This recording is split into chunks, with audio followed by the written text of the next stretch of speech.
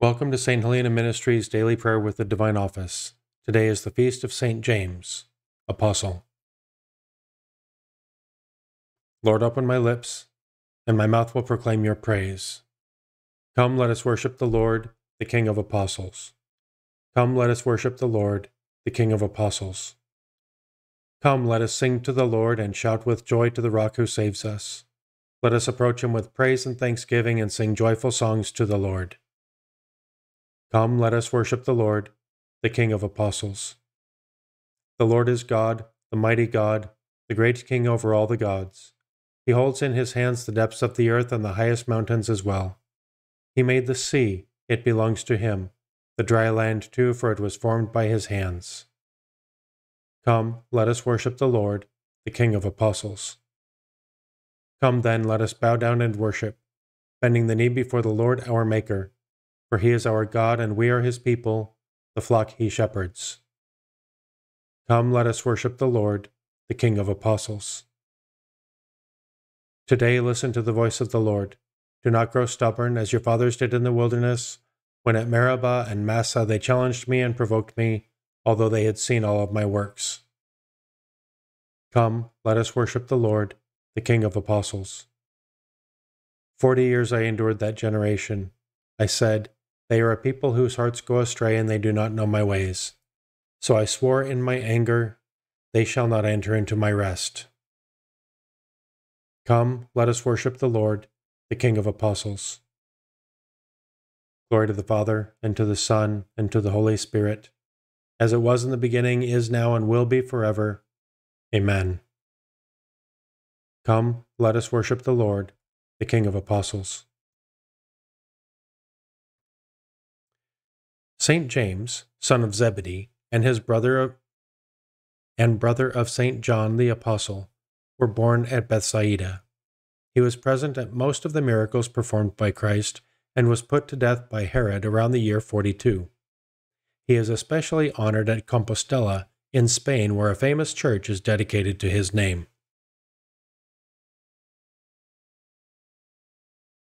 Your hand, O Lord, has guided your church from age to age.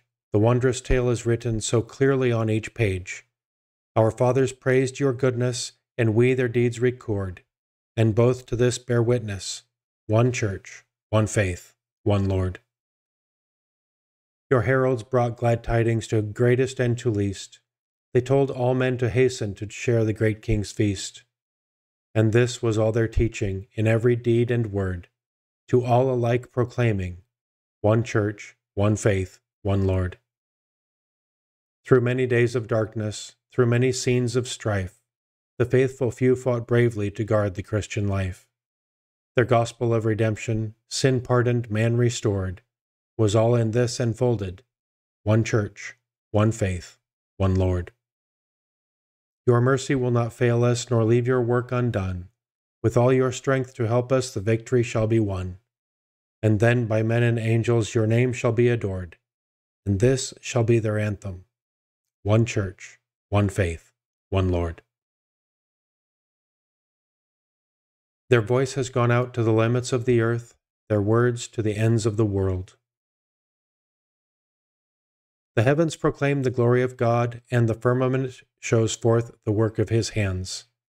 Day unto day takes up the story, and night unto night makes known the message. No speech, no word, no voice is heard, yet their span extends through all the earth, their words to the utmost bounds of the world. There he has placed a tent for the sun. It comes forth like a bridegroom coming from his tent, rejoices like a champion to run its course. At the end of the sky is the rising of the sun, to the furthest end of the sky is its course. There is nothing concealed from its burning heat. Glory to the Father, and to the Son, and to the Holy Spirit, as it was in the beginning, is now, and will be forever. Amen. Their voice has gone out to the limits of the earth, their words to the end of the world. They proclaimed what God has done for us. They grasped the meaning of his deeds. Hear my voice, O God, as I complain. Guard my life from dread of the foe. Hide me from the band of the wicked, from the throng of those who do evil. They sharpen their tongues like swords. They aim bitter words like arrows to shoot at the innocent from ambush, shooting suddenly and recklessly. They scheme their evil course. They conspire to lay secret snares. They say, "Who will see us? Who can search out our crimes?" He will search who searches the mind and knows the depths of the heart. God has shot them with his arrow and dealt them sudden wounds. Their own tongue has brought them to ruin, and all who see them mock. Then will all men fear. They will tell what God has done. They will understand God's deeds. The just will rejoice in the Lord and fly to him for refuge.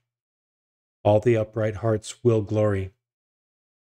Glory to the Father, and to the Son, and to the Holy Spirit, as it was in the beginning, is now, and will be forever. Amen. They proclaimed what God has done for us. They grasped the meaning of his deeds. God's holiness was revealed by them. All nations saw God's glory. The Lord is King. Let earth rejoice. The many coastlands be glad. Cloud and darkness are his raiment, his throne, justice and right. A fire prepares his path. It burns up his foes on every side. His lightnings light up the world. The earth trembles at the sight. The mountains melt like wax before the Lord of all the earth. The skies proclaim his justice. All peoples see his glory. Let those who serve idols be ashamed, those who boast of their worthless gods. All you spirits, worship him. Zion hears and is glad. The people of Judah rejoice because of your judgments, O Lord. For you indeed are the Lord, most high above all the earth, exalted far above all spirits. The Lord loves those who hate evil. He guards the souls of his saints. He sets them free from the wicked. Light shines forth for the just, and joy for the upright of heart. Rejoice, you just, in the Lord. Give glory to his holy name. Glory to the Father, and to the Son, and to the Holy Spirit, as it was in the beginning, is now, and will be forever. Amen. God's holiness was revealed by them. All nations saw God's glory. They proclaimed the Lord's praises, told of his power to save, and of the wonders he had worked. A reading from the first letter of the Apostle Paul to the Corinthians. Men should regard us as servants of Christ and administrators of the mysteries of God. The first requirement of an administrator is that he prove trustworthy. It matters little to me whether you or any human court pass judgment on me. I do not even pass judgment on myself. Mind you, I have nothing on my conscience, but that does not mean that I am declaring myself innocent. The Lord is the one to judge me, so stop passing judgment before the time of his return. He will bring to light what is hidden in darkness and manifest the intentions of hearts. At that time, everyone will receive his praise from God. Brothers, I have applied all this to myself and Apollos by way of example for your benefit. May you learn from us not to go beyond what is set down, so that none of you will grow self-important by reason of his association with one person rather than another. Who confers any distinction on you? Name something you have that you have not received. If then you have received it, why are you boasting as if it were your own? At the moment you are completely satisfied. You have grown rich. You have launched upon your reign with no help from us. Would that you had really begun to reign, that we might be reigning with you. As I see it, God has put us apostles at the end of the line, like men doomed to die in the arena. We have become a spectacle to the universe, to angels and men alike. We are fools on Christ's account. But in Christ you are wise. We are the weak ones, you the strong. They honor you while they sneer at us. Up to this very hour we go hungry and thirsty, poorly clad, roughly treated, wandering about homeless. We work hard at manual labor. When we are insulted, we respond with a blessing. Persecution comes our way, we bear it patiently. We are slandered, and we try conciliation. We have become the world's refuse, the scum of all. That is the present state of affairs. I am writing you in this way not to shame you, but to admonish you as my beloved children. Granted, you have 10,000 guardians in Christ. You have only one Father. It was I who begot you in Christ Jesus through my preaching of the gospel. I beg you, then, be imitators of me. I no longer call you servants, but my friends, for I have shared with you everything I have heard from my Father. The mysteries of the kingdom of heaven have been revealed to you. Blessed are your eyes because they see, and your ears because they hear.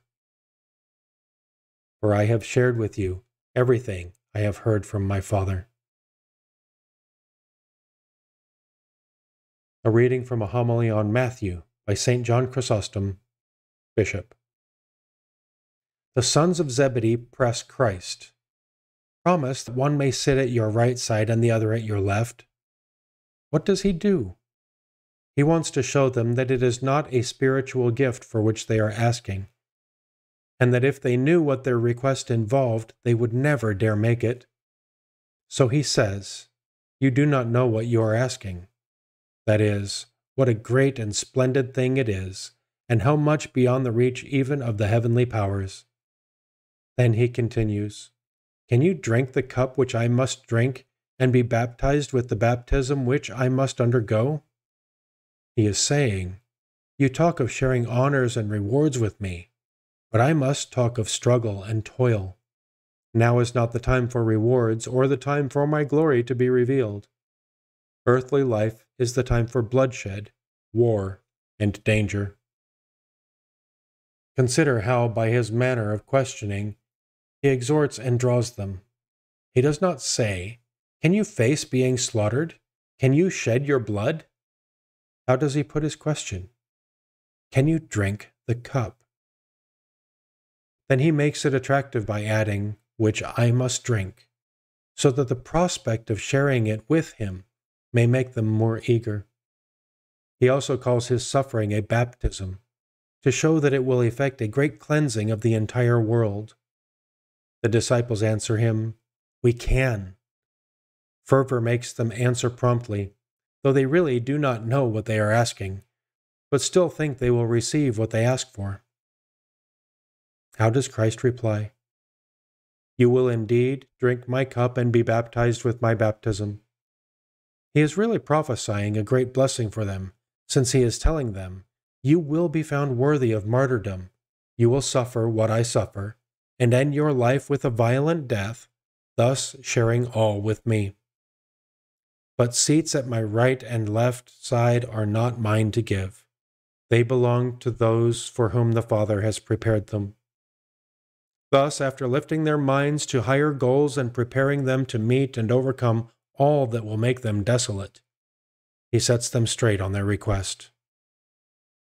Then the others became angry at the two brothers. See how imperfect they all are, the two who tried to get ahead of the other 10, and the 10 who were jealous of the 2. But, as I said before, show them to me at a later date in their lives, and you will see that all these impulses and feelings have disappeared. Read how John, the very man who here asks for the first place, will always yield to Peter when it comes to preaching and performing miracles in the Acts of the Apostles. James, for his part, was not to live very much longer, for from the beginning he was inspired by great fervor, and, setting aside all purely human goals, rose to such splendid heights that he straightway suffered martyrdom. These men, while on earth, founded the Church of Christ with their own blood. They drank the cup of the Lord and became the friends of God. Their voice has gone out to the limits of the earth, to their words to the ends of the world. They drank the cup of the Lord and became the friends of God. You are God, we praise you. You are the Lord, we acclaim you. You are the eternal Father. All creation worships you. To you all angels, all the powers of heaven, cherubim and seraphim sing in endless praise. Holy, holy, holy Lord, God of power and might. Heaven and earth are full of your glory. The glorious company of apostles praise you. The noble fellowship of prophets praise you. The white-robed army of martyrs praise you. Throughout the world the Holy Church acclaims you, Father of majesty unbounded, your true and only Son worthy of all worship, and the Holy Spirit, advocate and guide.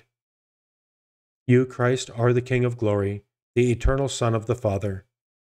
When you became man to set us free, you did not spurn the Virgin's womb. You overcame the sting of death and opened the kingdom of heaven to all believers. You are seated at God's right hand in glory. We believe that you will come and be our judge. Come then, Lord, and help your people, bought with the price of your own blood, and bring us with your saints to glory everlasting. Let us pray. Almighty Father, by the martyrdom of St. James, you blessed the work of the early Church. May his profession of faith give us courage, and his prayers bring us strength. We ask this through our Lord Jesus Christ, your Son, who lives and reigns with you and the Holy Spirit, one God, forever and ever. Amen. Let us praise the Lord and give him thanks. Thank you for praying with me today. Don't forget to join us for our Sunday Rosary live stream at 6 p.m. Eastern every Sunday on our YouTube channel. Please also like, share, follow, and subscribe on whichever platforms you use. Pray for us and know of our continued prayers for you. Have a blessed day.